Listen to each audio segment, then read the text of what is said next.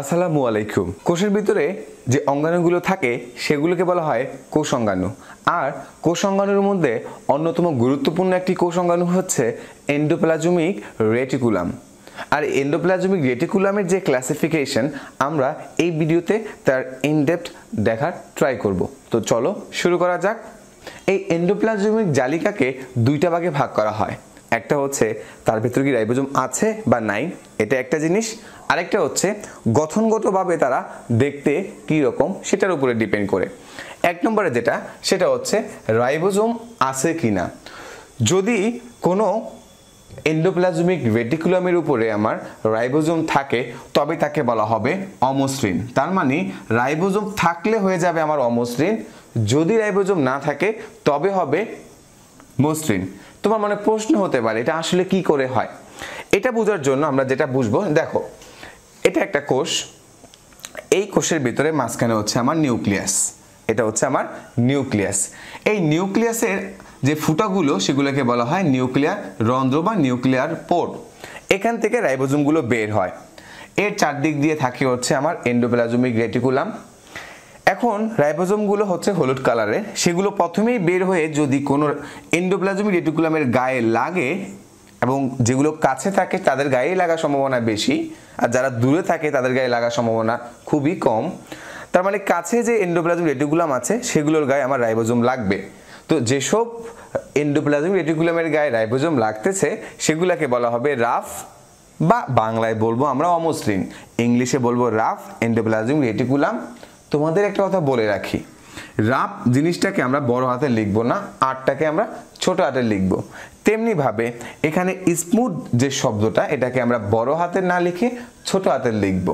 ওকে, তার মানে কাছে থাকলে সেটা হবে আমার রাফ এন্ডোপ্লাজমিক রেটিকুলাম।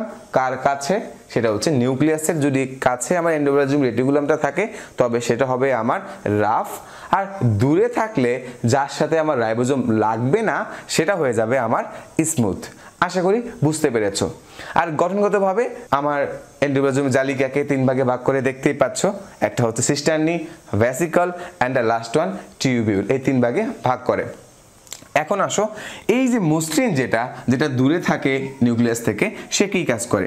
তার মূল যে ফাংশন সেটা হচ্ছে লিপিড সিনথেসাইজ করা বা লিপিড সংশ্লেষণ করা বা লিপিড উৎপাদন করা।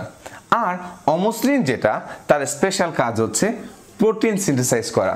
তাহলে মসৃণে করে লিপিড আর অমসৃণে করে আমার প্রোটিন।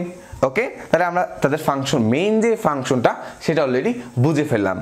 এবার আসো, এই এন্ডোপ্লাজমিক রেটিকুলামটা কি কি দ্বারা গঠিত হয় আমরা অলরেডি বুঝতেই পেরেছি, সেটা লিপিড আর প্রোটিন দ্বারা গঠিত। কিন্তু পার্সেন্টেজটা হচ্ছে প্রোটিন অনেক বেশি জায়গা দখল করে রাখে, সেটা হচ্ছে মোর অ্যাবাউট 60 থেকে 70%।